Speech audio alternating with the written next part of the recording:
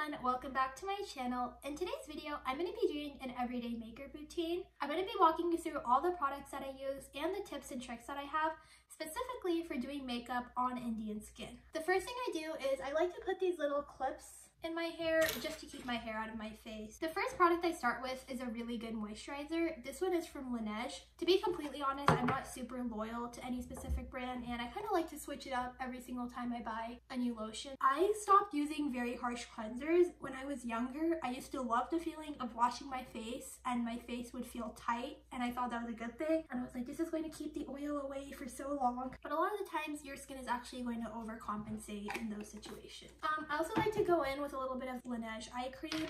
I think eye cream is kind of not that important, but it came with the package, so I use my ring finger just to like pat in my eye cream, and I go a little bit on my smile lines around my nose and a little bit on my eyebrows. Those areas tend to be dry for me. And lastly, I'm going to go in with this Laneige lip sleeping mask. This mask is actually really good. I feel like it's expensive for a chapstick, but you get a lot of product and I like slather this thing on. And I don't mind going on the outside of my lips because these areas tend to get dry, especially in the winter. So I will kind of put a bunch of this on everywhere. And I will even go in with the leftover bits slightly under my eyes and on my cheekbones and a little bit on my eyebrows. And again, smile lines, just to keep everything moisturized. The next product I go in with, which I didn't actually know I was supposed to be using, is a sunscreen. This one is from Tula and it's called the Protect and Glow. When you have Indian skin, you have more melanin. Melanin refers to the pigmentation that gives our skin its brown color. And melanin is naturally protecting from the sun, but it never hurts to have more sun protection. A lot of signs of sun damage are actually what we associate with aging. So anything that we can do to protect our face is important. Also, a lot of the skincare we use can actually make our skin more susceptible to skin damage. So when you're not putting UVB, you're kind of doing more damage to your skin than good because you're making your skin super raw and it doesn't have much protection against these UVB rays. The next product that I go in with is this LA Girl Pro Concealer. This is a super cheap concealer and this is actually in a peach shade. I don't know if you guys can tell, but this is obviously not my skin tone. The goal of using a peach corrector is to cancel out any darkness. I know that I've always had darkness, especially around my under eyes, and I would try to go in with just a lot of concealer to try to mask it. It never really worked and I feel like you could always see that there's just a layer of light concealer over all this darkness. And when you use a peach corrector, you have to use a lot less product and you get a little better of an outcome because it's actually able to cancel out that darkness. I also find that this color is super good for Indian skin tones. I know a lot of people like to do like the red lipstick, which can work on deeper skin tones, but I know on mine, I would literally use more concealer covering up the red lipstick than I would just my eye bag. So this is what I like to do. I kind of put it in this triangle shape, even though this triangle shape is kind of outdated for concealer. It works really well for concealing all the darkness that I have. I also don't like to put my concealer super close to my waterline because you usually have some creases around here, especially if you had a long night and you haven't slept in a little bit. So when you put it there, it's just going to settle into the creases and you don't want a lot of product up here. So I put the majority of product here and then I'll blend it up slightly to go up there. I also like to put a little bit around my chin. I feel like I have a little bit darkness over there, so that's where I put mine. I know some people have darkness on the upper lip area. I feel like I don't have that, so I don't want to put any extra product to draw any attention there. And I do like to put a little bit on the tip of my nose. I like to put a little bit kind of at the nose bridge, and then a little bit just at the center of my forehead. Now, I actually like to blend out my concealer under my eyes last, and I'll go blend everything else out first. I feel like when I let the concealer sit on top of my body heat, it just gets a little bit of a thicker texture and it has a little bit more coverage. And I feel like it looks even more natural when I blend it out, so that's what I really like to do. It's kind of like baking, how people used to bake with powder products, where they put a lot of powder on, leave it on their skin and wipe it off. I guess I kind of do the same thing with creams. I also do feel like I have a little bit of like discoloration here, so I'll just go over it. I don't like to do a lot, but I think a lot of that is just natural shadowing from like your cheekbones. I like to go over it a little bit, but not a ton. I actually did have a subscriber request this tutorial on Instagram. I'm actually really glad that they did because I was looking for an Indian makeup tutorial over winter break and there's very few people that I actually related to making tutorials. There's a lot of older women giving their tips, which is great. I think that any representation is good representation, but I didn't really find anyone that I could personally relate to with makeup that was consistent with the makeup I was wearing every single day. Like, I'm not doing a full face of concealer and contouring to go to a Zoom lecture. I mean, some people would argue this is way too much for a Zoom lecture. I also feel like I finally gotten to the point where I'm okay with myself without makeup. I feel like a lot of people don't talk about this. I always do such natural makeup, and a lot of people assume that I don't really wear any makeup, and I kind of feel like I tricked myself into thinking that. I had a hard time kind of accepting how my skin looked in its natural state. I would always try to put on makeup even when it was inconvenient for me. Now I take the approach that makeup is something I do because I enjoy it. So if I have extra time and I feel like putting on makeup, then I will. Next, I'm gonna go in with this Neutrogena Creamy Radiant Skin Concealer. This is in a shade that's like 1 to 2 shades lighter than my skin tone. I like to put this right on my cheekbones. I'm also gonna put a little bit on my chin, just the tip of my nose, and like one line on the forehead. I'm also gonna put a little bit right kind of under here, just to like carve out the cheekbones a little bit. Cause like I said, I kind of have some natural discoloration there. And then again, I like to go for this eye area last because that's where I want the most coverage. This is also one of the e.l.f. sponges. I've never had a beauty blender, so I can't really compare them. I don't know, I think this works well. And then this contour, usually you want to blend your contour up, but since this is kind of like reverse contour, you want to blend it down so that your cheekbones are lifted. I feel like I miss when YouTube was just like super casual makeup tutorials. YouTube in general is kind of weird because you would kind of subscribe to people for the lifestyles that they were living, but now their lifestyles are pretty much funded by YouTube, so it's kind of this weird cycle. I also feel like the makeup community has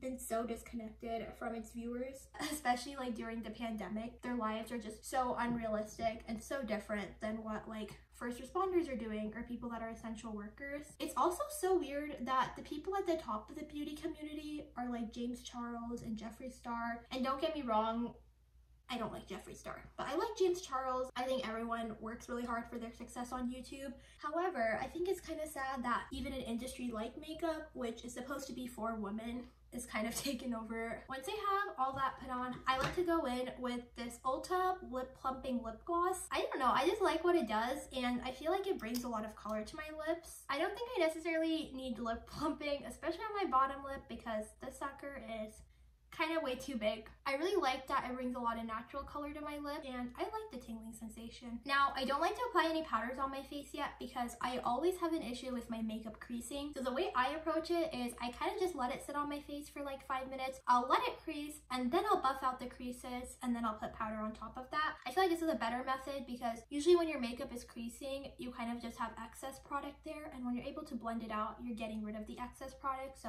I just feel like it makes it last a lot better. Meanwhile, I'm gonna do my eyebrows. I recently changed the shape and I kind of like took off the tail of my eyebrows. I'm not really sure how I feel about it. Everyone on TikTok was doing it, so it felt like a good idea. The main thing I usually do, I don't really fill in my eyebrows. I just brush them because when you're putting all like the concealer and powder on, they usually get covered up and they look lighter than they are. So I usually just brush them. Because I shaved off my tail, I guess we gotta take care of that. This eyebrow versus this eyebrow. Just a very slight difference, but I feel like it looks a lot better. Put in a little bit more. I also never noticed how unsymmetrical my face was and that I have a good side until I started filming videos and editing my face for multiple hours every single day. I think this is my good side.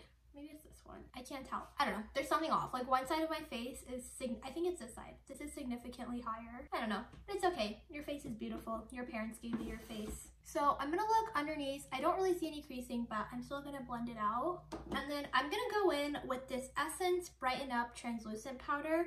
I think any powder really works here. I'm not super particular about the brand. And I like to go in with this really big fluffy powder brush.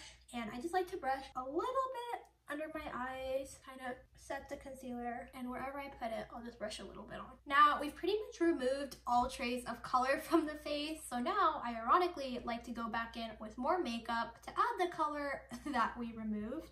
I really like this Too Faced face. Can you guys see my setup? It's so crappy. Inception. So this is this Too Faced setup. I like to go in with this dark shade here, and a little bit of this, just to add some warmness around here, a little bit on the sides of my forehead. I like to go in with this angled Morphe brush. I like to place this actually kind of above my cheekbones because it kind of helps to lift the face. I see a lot of people putting bronzer and they put it on really low. I also feel like I had a hard time finding a bronzer shade that was flattering for Indian skin tones. A lot of bronzers were literally my skin tone. So I really like this, and I feel like it has a really good undertone to it. I used to never wear it, and now I'm kind of obsessed with it. I'm also gonna go with a blush. I'm gonna make a mixture of this shade and a little bit of this one, just right there, just at the cheekbones. This is the apples of your cheeks where a lot of people apply blush, but when you apply it up here, it actually makes you have more of like that fox eye, super snatched Bella Hadid look. With blush, I also like to bring it up onto the temples, and also bring it over my eyelids, so it's kind of like a natural eyeshadow. I wanted to go over like a couple other blushes that I use a lot because I feel like blush for Indian skin is really hard to find. This is the Marc Jacobs one in Air and Fantasy, and I absolutely love this. I'm gonna put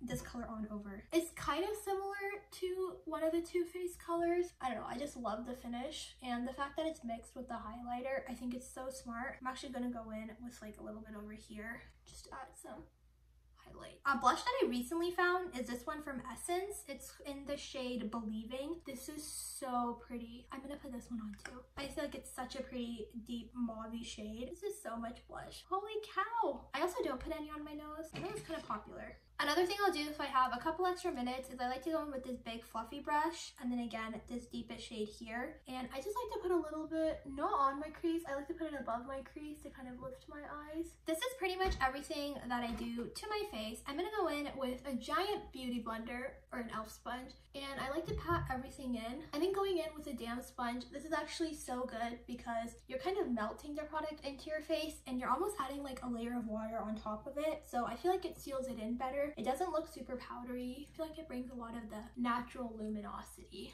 back to your skin. And if you apply a bunch of product like I just did with the blush, it'll kind of remove the excess, which is really great. To be completely honest, face makeup is my favorite, so a lot of the times I just stop here. But when I do want to add something to my eyes, I like to go in with this angled brush, and I just add some eyeshadow eyeliner. This is this little palette from Milani. I like to go in with this brown shade, sometimes a little bit of the black. I try to not use a bunch of the black because throughout the day when it wears, I feel like it can just really drag your face down and look really heavy. So I really like to go in with the brown one, and it's super subtle. I'm not really sure if you guys can see it, but I don't want it to look super obvious. It's so interesting how much like makeup styles change, because I remember when I was younger, I just wanted like really big round eyes, and now everyone wants like the more angled fox eyes. I've literally seen like models tape their faces for photo shoots. I'm gonna go in with a little bit of black just so you guys can see it, because I feel like it's not showing up on camera. Also, I see so many people doing their eyeliner and like tagging on their eye a bunch. Don't do that. You're gonna give yourself wrinkles. Be delicate with your skin.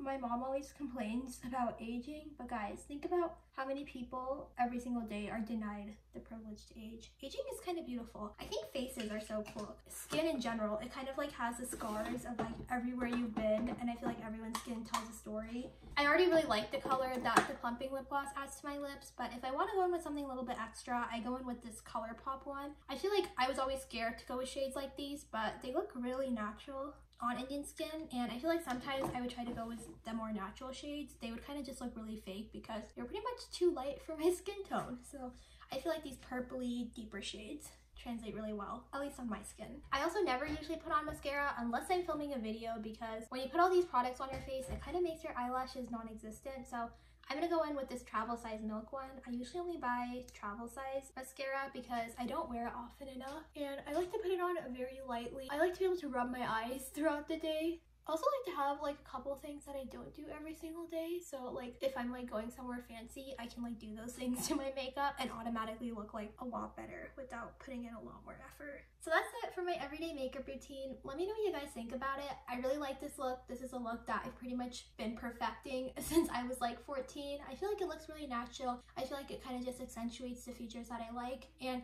I feel like it works really well for Indian skin tone. I don't think it looks very makeup-y, and I feel like it works for a lot of different settings, whether that be like more professional or even just like running to the grocery store. I love how fast it is. I can usually do it in like 15 minutes right before class. So I also don't think some of y'all realize how big of a difference lighting makes on how your makeup looks. So I really wanted to show you this look by a window in natural lighting, because natural lighting can do you dirty. This is exactly how this looks super up close. As you can see, I do have skin texture, all these like little dots and things like that. I used to think that I was just really bad at makeup, and with my makeup like caking up. But a lot of this is actually just your natural skin's texture. So I feel like makeup to an extent is always going to look makeup-y, but compared to a lot of other looks, I feel like this looks very natural. It doesn't look heavy on the skin. It wears super beautifully throughout the day.